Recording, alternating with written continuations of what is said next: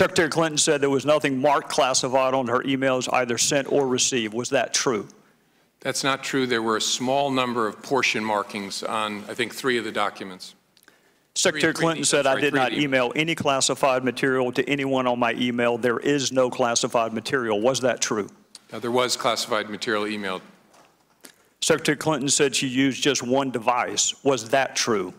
She used multiple devices during the 4 years of her term as Secretary of State.